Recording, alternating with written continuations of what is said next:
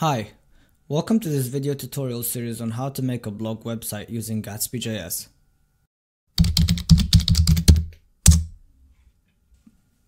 Now, why use GatsbyJS? Or why use a static generator at all? Static site generators nowadays offer both advantages of single page applications in which we browse a website in one page and not reload, which is really seamless and fast and cool, as well as the advantages of multi-page applications of applications running with PHP or Node, which offer some speed with rendering pages using dynamic pages on the server and serving them, and search engine optimization, because these pages can be crawled and indexed by search engines. So static page generators offer both advantages, as they can statically generate the HTML files of these single page applications with still running the JavaScript that lets them be a single page application. And GatsbyJS is a brilliant example of this, because it uses some really cool plugins that come with it and uses ReactJS as its single page application library. ReactJS is a really cool single page application JavaScript library for generating components and managing state and other things. It's really cool. We're going to be using it to create components that we need in different pages without having to rewrite the same code for those components, which is really cool. We're not going to be diving really deep, so if you know the basics of React, that's brilliant. If you don't, you can still follow along and learn a lot. We're not going to be doing any state management or routing or anything really deep into React, so don't worry about that too much. We're going to be using, as part of GatsbyJS, a really cool technology that I like called GraphQL, which is a query language that you can use on top of an API to fetch certain bits that you need of data, and it can be used as well on top of content management systems, on top of, in our case, it will be used to fetch files from our file system and to fetch as well the posts that we're going to be posting to our blog website in the form of markdown files, and fetch them through GraphQL and use some GatsbyJS plugins to turn them into HTML basically. So this is the application that we're going to be creating.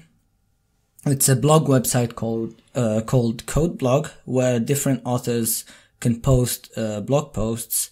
As you can see here, we have our blog posts on the left.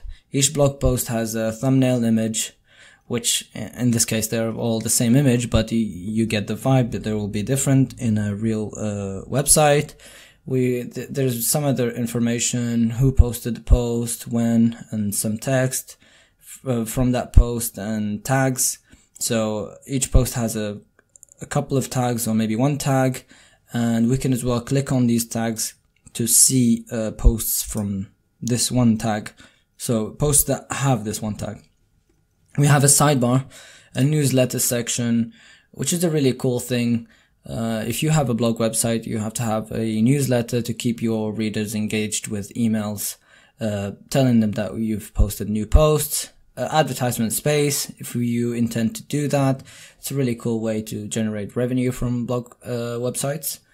We have a section for recent posts, and as you can see, this sidebar exists on all pages. So if we go to About, which is empty right now, you can fill it with anything you want about your specific website or etc. And we can go to Team, which has our authors. You can have more than two. And we have details about them, their images and their names, their bio, and you can click on view posts to see posts by only this author. And now when we go to this author page, we see the information about the author on the right side here, along with their social media account links. If we click on one post, it takes us to that post page. This is the single post page. And as you can see, we don't have a lot of text. In a real blog post, you're gonna have more text, so this section is gonna be bigger. We're gonna implement a Discuss plugin for posting comments on posts, which is really cool. And we're going to implement as well social media share buttons to share these blog posts externally in social media, which is gonna provide some more accessibility and for your blog. It's really cool to have. So it's basically a fully featured.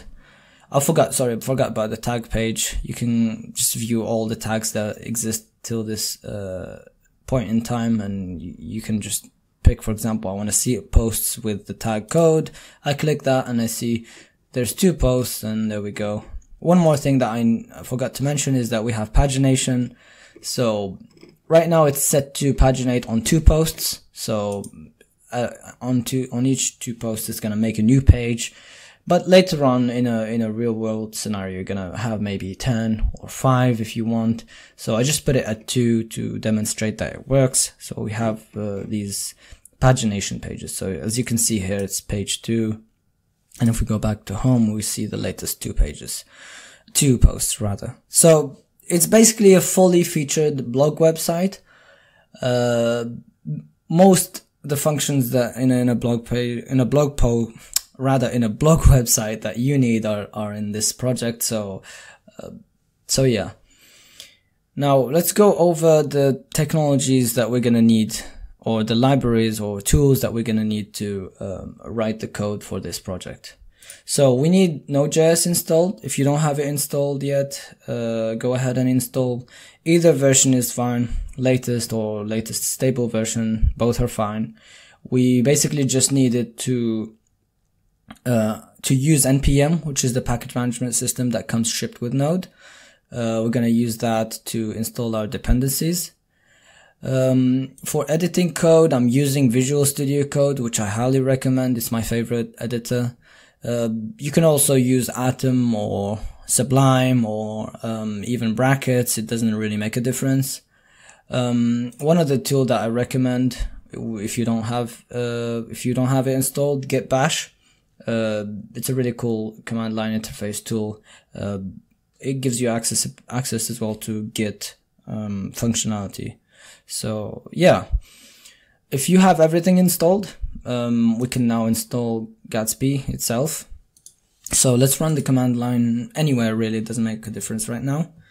And to check that we have npm installed, let's run npm-v, which stands for version, and we see that we have npm installed.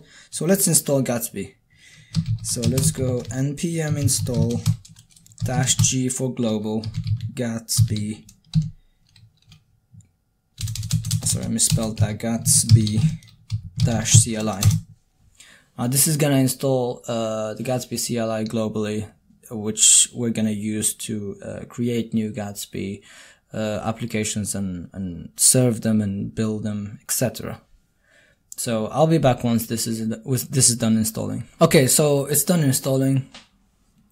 It's done installing right now, and if you want to double check, we can run npm list -g for global, and let's add --depth equals 0, so that we don't see the full tree of the dependencies. We just see the topmost layer, which is the name of the dependency.